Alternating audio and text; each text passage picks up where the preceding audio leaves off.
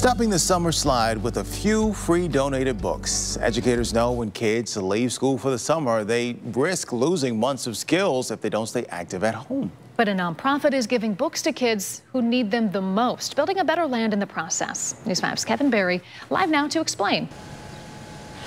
Good morning, guys. It can be hard to get kids to read books over the summer. That's why the Cleveland Kids Book Bank is giving donated books to children in Maple Heights who otherwise might not have a chance to open them up over the summer.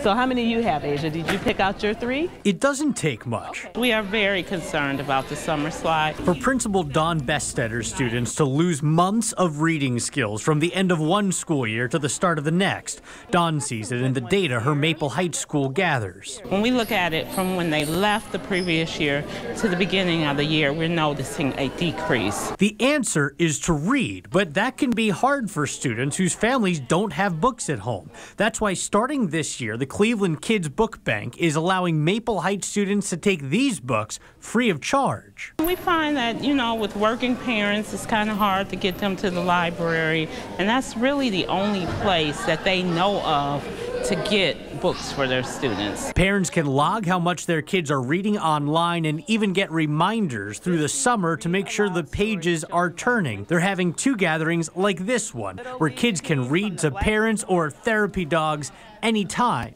anything to get their reading time in. The hope is that when kids return from the summer break, they've actually gained ground in their literary skills instead of losing that ground to the summer slide.